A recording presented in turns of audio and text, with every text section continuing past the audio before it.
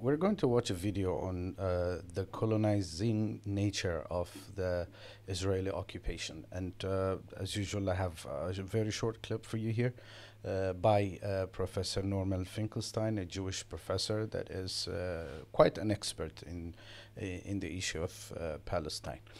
Since the early part of the 20th century, there was some cooperation, but mostly, I think it's fair to say, there was a competition and a conflict between the indigenous population of Palestine at the time, the Palestinian Arabs, and the Jewish settlers or colonizers. At the time it was called the Jewish Colonization Society. He's using very specific words.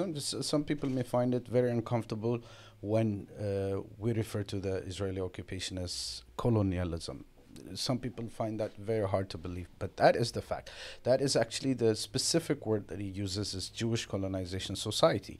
And it was the name given to it at the time. It was what it was known as. Let's finish the clip. Jewish colonizers. There was a competition, and eventually that competition became a full-fledged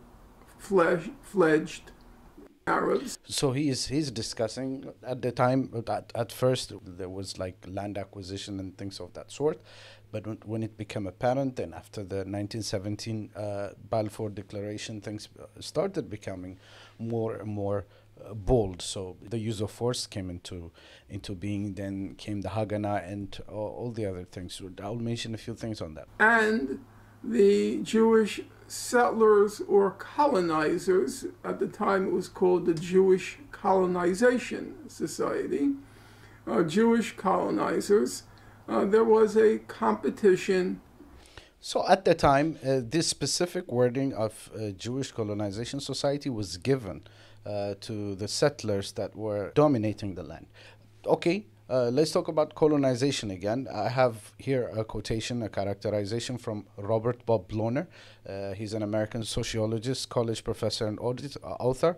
He introduced the theory of internal colonization. So according to him, there are four components of the dynamics of colonization. That's what makes colonization a colonization. According to him, is four features, characteristics. One, he says, forced entry into a territory and its population. You could think of the Nakba in 1948. You can think of the Haganah, militant organizations facilitating the land grabbing at the time. First, it was like land buying, like some type of acquisition, but later on it became forceful. So that's one criteria. The second criteria being alteration or destruction of the indigenous culture and patterns of social organization, which all of us could agree that there is a cultural genocide undergoing in Palestine. The state having specifically becoming a Jewish state, which has something to do with ethnicity and religion at the time, that could also be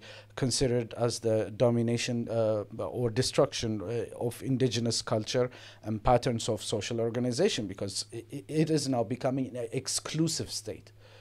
So the state is changing its structure into becoming something that it was not in the past. The third criteria is domination of the indigenous population by representatives of the invading society, that being apparent in Israel being a Jewish state by itself, and the Palestinians receiving less rights because they do not ascribe to those identities. So it's clearly an apartheid, and that's how it has been characterized. The fourth criteria by Bob Lohner, justification of such activities was highly prejudicial, racist beliefs and stereotypes. This is apparent. The Palestinians have always been seen as subhuman.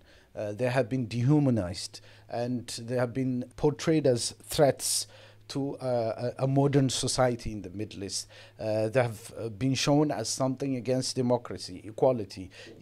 All such things that the Israeli propaganda machine has done is very much apparent in the fourth criteria of colonization. According to Robert Bob Lohner, that makes it very clear that what has been going on in Palestine, the occupation by Israel, was the green light of the Western powers, especially Britain, which had a mandate before 1948 over Palestine, and we chose to give it over to the Jewish administration. This is apparently a continuation and a manifestation of a colonial structure, which has also has like apartheid features. If you enjoyed the video, stay subscribed. Thank you.